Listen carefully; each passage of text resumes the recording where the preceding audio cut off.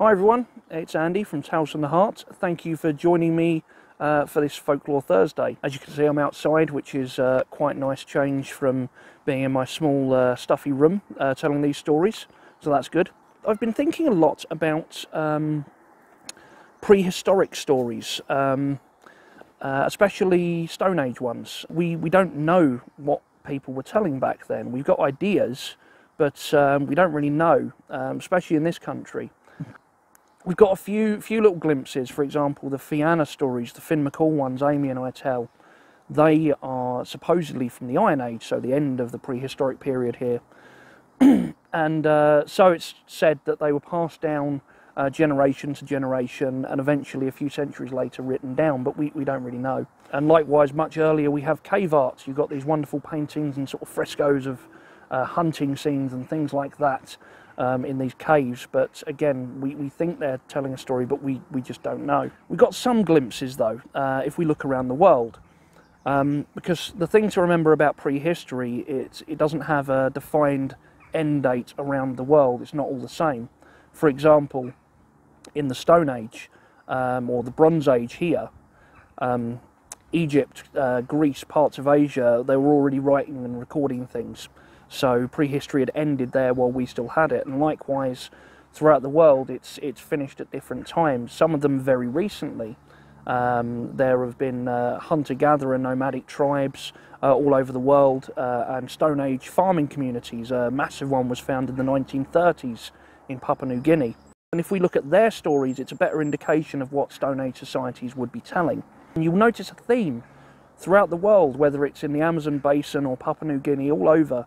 You notice a theme, which is creation and how things came to be and why things are the way they are, which makes complete sense, because I mean that's what we're all trying to make sense of, right? I've got a story for you that hopefully would not be amiss in Stone Age Britain. Now, I can't claim ownership of it completely. I've based it quite heavily on a Comanche story from North America called The Clever Coyote. So yes, but it's my interpretation, changed a little bit, added some bits that I feel would make it fit into British Stone Age storytelling. So yeah, I hope you enjoy it. A long time ago, when the land was covered in forest and mountains, a monster lived. High up in the mountains he lived, in a great cave. And this monster was bigger than anything that walked the land. And it would eat what it wanted, who it wanted, and when it wanted. Its favourite time to eat was night, and it would come stomping down through the forest, ripping up and bashing trees aside, gathering up anything it wanted to eat. And while it would eat other creatures, while it would eat people, its favourite food to eat was deer. And one day, the monster decided that he was sick and tired of having to stomp down the mountain, pick up his food, carry it back up the mountain. He shouldn't have to do that. He was the mightiest creature in the land. And so he decided he would gather up as many deer as he could. And so he came down one night and gathered deer under each arm, dozens and dozens of them, and carried them up to the mountain. There he put them behind a fence made of fallen trees and broken branches.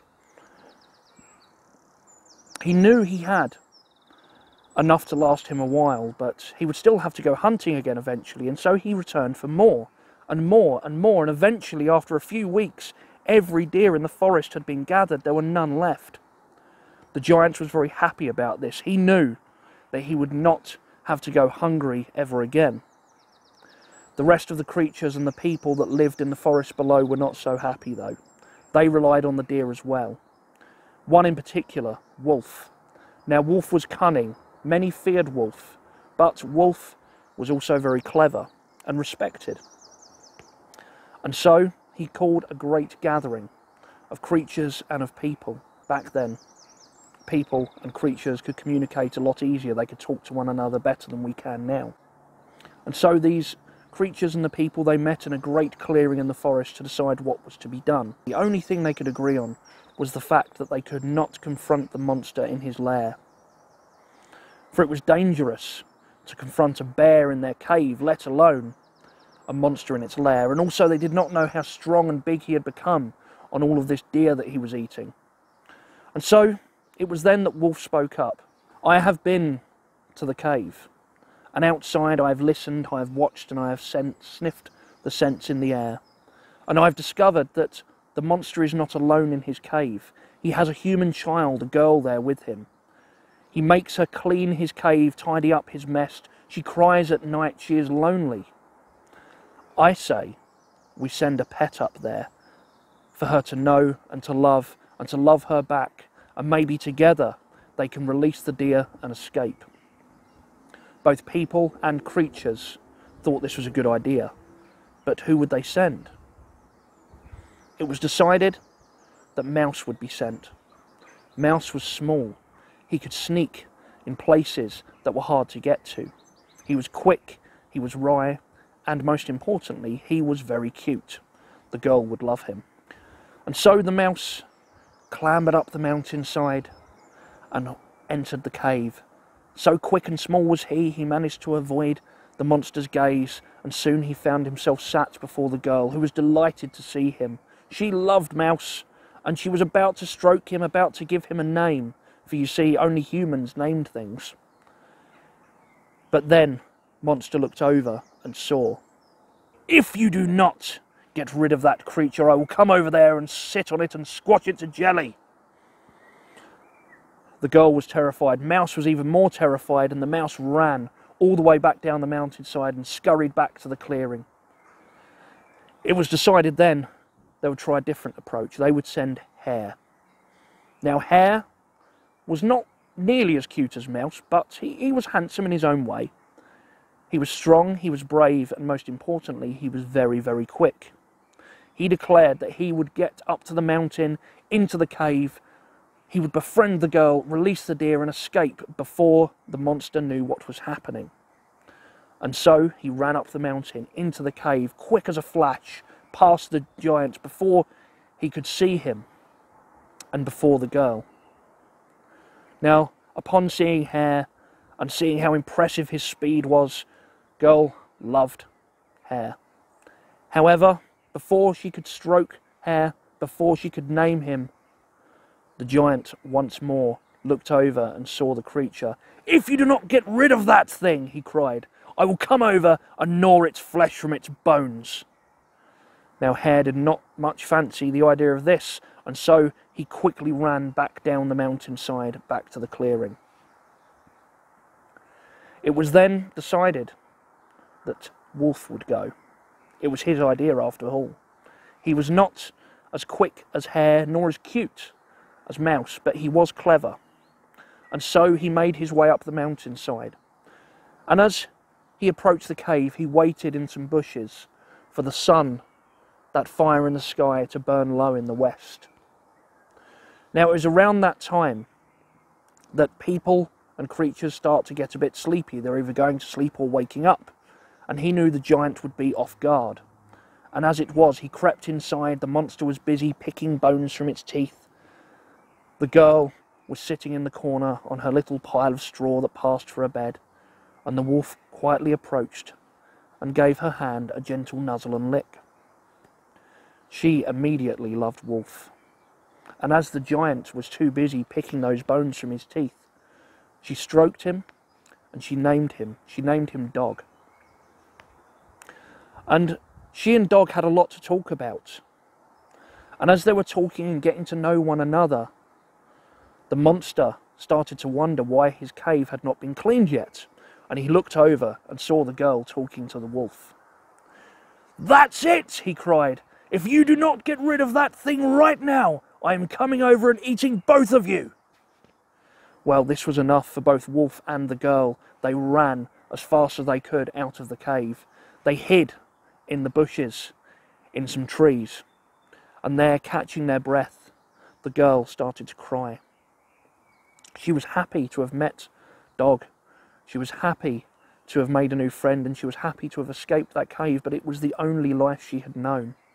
And not knowing how to cheer her up, Wolf decided to sing. Now, the moon was high in the sky at this point, bright. And as we know, when wolves sing to the sky, they howl. And as we also know, that when wolves howl into the night sky, there is not many things on four legs or two who do not feel at least a pinch of fear in their heart. And so, as the girl cried, Wolf howled, and those howls echoed across the mountain into the cave, and there those howls pricked at the ears of the deer gathered within. The deer began to get scared. Their hooves stamped, their heads swayed side to side, their antlers clicking and clacking against one another, until the tension was so great, one of the deer, a young one, made a bolt for it towards the barricade, towards that fence. As soon as that deer left, the others ran after it, smashing through the fence. Straight they ran towards the cave's entrance. The monster tried to stop them, but he could not, and soon he was knocked over and trampled, badly hurt. The deer, now they had found their freedom, scattered out of the cave's mouth into the forest, the monster trudging after them, limping and wounded badly, trying to catch at least one or two for dinner. The girl and the wolf made their way back down the mountain, and they found the gathered people and the gathered animals, and they told them what had happened. And the girl, wolf, and the people went back to their village and gathered their weapons. And so, when the sun rose in the east, the monster was trudging back up the mountain, limping, hurt, wounded, sore, angry and very hungry. He was no match for the warriors he found within his cave, armed with spears and with fire. He would never bother anyone ever again. And from that day forth, the people knew that if they wanted to eat deer, if they wanted to trap deer, they could not take too many if they didn't want the balance to be upset once more and all the deer to vanish. Girl and the wolf were inseparable. And so were their ancestors, the ancestors of that girl, and also the ancestors of Wolf, forever known from then on as Dog. Thank you very much for joining me for that. I do hope you enjoyed it. Now the First Nations, the Native Americans, they have so many rich and wonderful stories. I do really recommend you don't just read that original one, but you try and read some more as well, or listen to some more. They're really brilliant stories. As ever, please, if you haven't done already, like and subscribe. YouTube, Facebook, Twitter, it's all there. We are raising money for the Trussell Trust. They're doing some fantastic work in a really difficult time for a lot of families, supplying them with food and essentials. So if you can donate anything, please do. And if you can't, you know, times are hard, and if you can't afford to donate anything, please forward this video on, give it a share, and maybe some other people can. So yes, thank you very much for your support as ever. Thank you for your help with that, and I look forward to seeing you next week with another story, probably with Amy. Until then, until next time.